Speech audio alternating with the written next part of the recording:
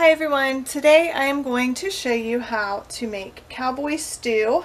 What I have in my pot is 2 pounds of ground beef, and I'm going to let that cook, and I'm going to add some salt and pepper. I'm also going to add about 1/2 of a medium onion. I also added a couple tablespoons of chopped garlic. My ground beef has been in the freezer, so it's still frozen a little bit right in the middle, but that'll thaw out as you're cooking it.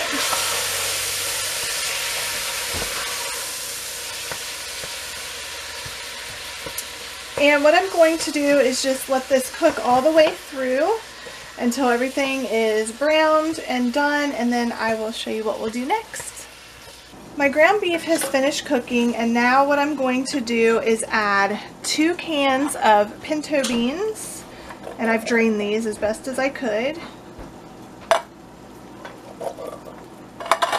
2 cans of tomato sauce, 1 can of diced chilies, and I'm going to go ahead and stir this around. I probably should have drained some of the grease off of the ground beef, but that's okay. It'll be alright.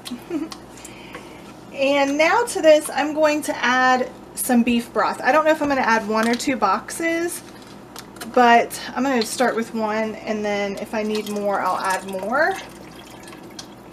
Okay, before I add any more of my second can, what I'm going to do is go ahead and add some potatoes and carrots. You can add, as many as your family needs. If you don't want to put a whole 2 pounds of ground beef in here, then don't do that, because that might be too much for your family. I'm planning on having this for leftovers, so I try to make a bigger batch of it. But I'm going to go ahead and add these potatoes and carrots in here, and then I will come back and show you what we'll do next. Okay, this is going to be quite a big pot of soup, and I still have one more thing to add. I'm going to add 1 pound of kielbasa that I've just sliced. Alright, now I'm not going to add that second thing of beef broth because I do not feel like I need it.